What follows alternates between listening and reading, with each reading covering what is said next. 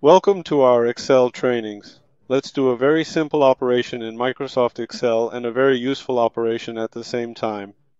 As you know, the focal feature has come to the View menu in Excel 365. When you click on this cell, the cells you click on are automatically colored. We can also change its color from here if we want. Now let's add the focal button here to the Quick Access Toolbar here and make it more practical and usable.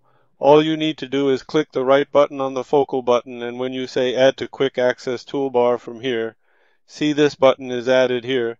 You can click and activate it from here whenever you want. You can also remove it directly from here whenever you want.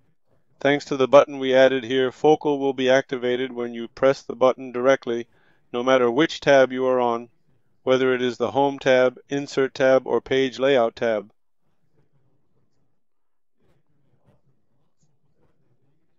Similarly, when you click again, it will be disabled. In this way, you can add the buttons you use frequently in the menus to the top by pressing the right button from the Add to Quick Access Toolbar option here.